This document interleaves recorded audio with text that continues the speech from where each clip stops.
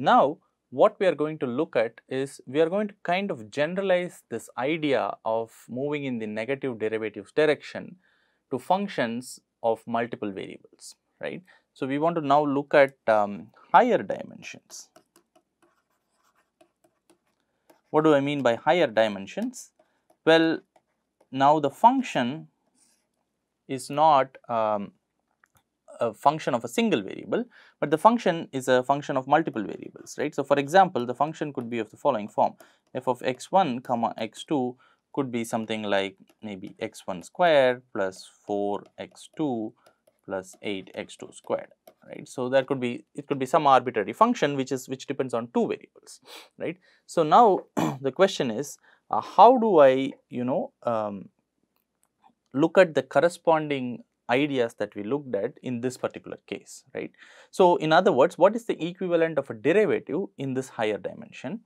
In the higher dimensions, the derivative will now, we will think of the derivative in higher dimensions as what we will call as the gradient. Now, what is a gradient?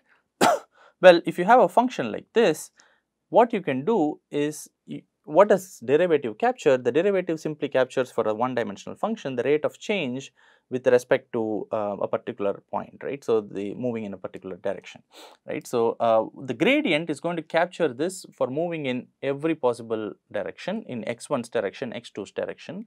If it is a function of two variables, it is going to capture it in two different directions. In particular, the gradient, what kind of an object is the gradient? The gradient is a vector of partial derivatives. Instead of the derivative, we will now look at the partial derivatives. What do I mean by that? I mean the following. So, you have a function, in this case the function is a function of two variables x1 and x2. Now, what we are going to do is we are going to fix one of these values and see how the function behaves, how the derivative of the function behaves with respect to the other value, right. So, if you treat x1 as constant, then you get the partial derivative of the function with respect to x2, and similarly if you fix x2 as constant, then you get the partial derivative with respect to x1. Now, the gradient then is just collecting these into a vector, right. So, it's a vector, maybe I will write this first. So, it is a vector of partial derivatives. Let us say you are trying to compute the gradient, and okay, maybe I will give the definition, the notation first. Let us say you want to compute the gradient, and it typically uses this symbol nabla. So, del f, that is the, instead of f dash, we are going to call it as del f, which is the gradient of the function. Let us say at some particular point, now every point is a vector in two dimension for a two dimensional function, right. So, let us say the point is some a comma b. This is where we want to understand what the gradient looks like.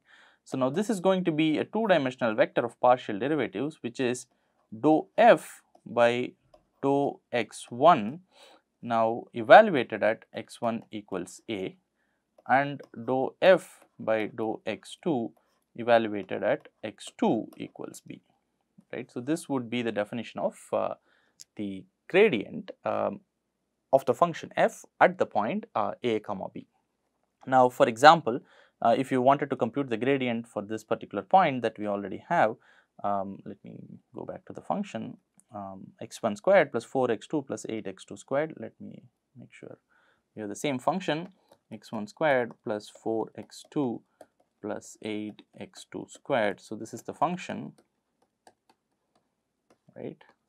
And now, if I ask the question, let us say what is the gradient of this function at a point, let us say 1 comma 3, right. So, how would I calculate that? I would simply take the partial derivatives with respect to x1, which will give me 2x1, and with respect to x2 would give me 4 plus 16x2.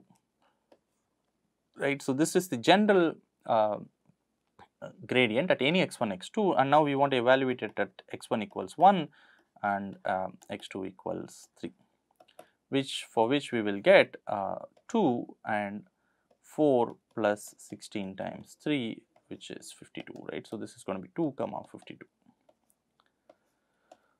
Remember again, so this is a vector, right. So, it is going to give you and that is why we call it a direction, right. So, vector has both direction and magnitude, and so whenever I say we move in the direction of the negative gradient, right. So, it means that we are moving in a particular direction which is given by this vector, that is what it means. Okay. So, just let me do one other simple example so that we are kind of clear here. We remember, so we were looking at this cow and grass example where we wanted to find the distance from the grass which was at a point 40 comma 40, right. So, this was the point where the grass was. Let me make this slightly bigger.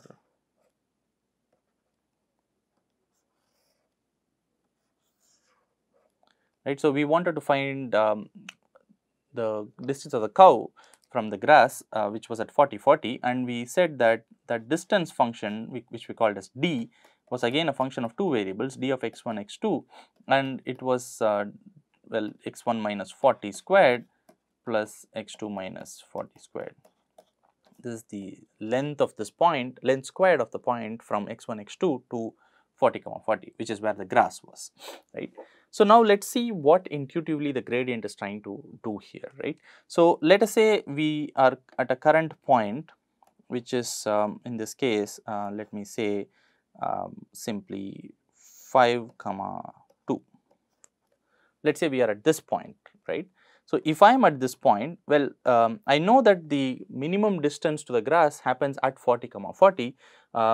Now, let us say I am at 5 comma 2, and then I want to compute the gradient of this function at 5 comma 2, right. So, what is the gradient of d? Well, that is going to be at x1 x2 is going to be, well, if I take the partial derivative with respect to x1, I get 2 x1 minus 40, and if I take the partial derivative with x2, I get 2 x2 minus 40, right. So, this will be my gradient.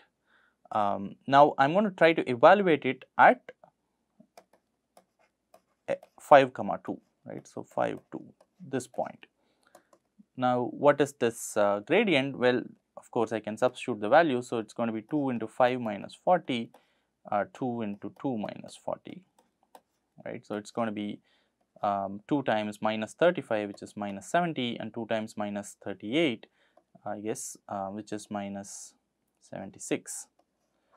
Now, remember, our gradient descent would tell us that we need to move in the negative of the gradient direction, which means that if I am at 5 2, my updated step is going to be in the negative of the gradient direction minus d of 5 comma 2, which is in this case 76. Now, the numbers are not important, but the point is that the minus del d of 5 comma 2 is 76, both the coordinates are positive, which means that if I am at this point and I am going to add, I mean, if what does it mean to say I am moving along this direction, I am going to add some multiple of this vector which is eta, which is a small number. So, which means I am going to take a small step in the direction of 70 comma 76, but what does 70 comma 76 mean, right. So, it is going to be 70 comma 76, right. So, 70 in this direction, 76 in this direction. So, which means that I am going to move in this direction.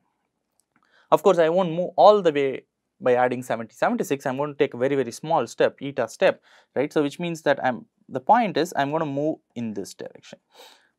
Well, that pictorially tells us that if I move in this direction, I am going to get closer to 40 comma 40, right. So, because in this direction my function actually decreases, and so I am getting closer to 40 comma 40, and this is not really a coincidence, right. So, you can for instance ask at a different point, well, let us say in this case I look at a point which is somewhere here 30 comma let us say 50, which is a point here, maybe not there, maybe on this side. If I look at the point 30 comma 50, and now I compute what is the derivative at 30 comma 50, well, again I substitute it in the equation of 2 x1 minus 40, 2 x2 minus 40.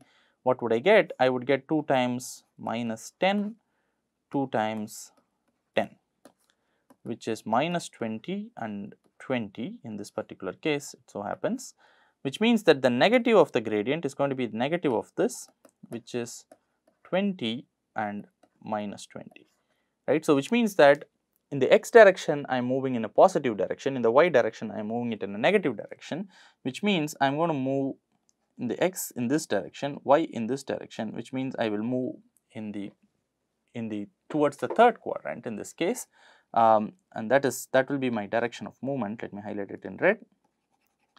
Right. So, my next point is going to be along this direction, and yes, you can see again that this is also trying to get me closer to 40, 40, right. So, the idea is that the gradient will always, the negative of the gradient will always point us towards direction of decrease, and in this case it turns out that it is always pointing to the place where the minimum is, right. So, which means that we can hope that as we travel along this, of course, as I go in this direction, my gradient's direction might potentially change depending on the function, but then it will always move such that eventually I will reach the minimum. That is the general idea of generalizing simple the derivative based thing to a gradient, right. So, which means let me finally say that in the gradient descent algorithm for higher dimensions, let me make that formal, is going to have the following update rule: xt plus 1. Now, remember, x is a vector, it is a vector depending on the number of dimensions or the number of variables in your problem, equals xt. You start at some point and then you take an eta step. Eta is still a scalar, it is just a step size, times minus del f of xt, right. So, this is a vector,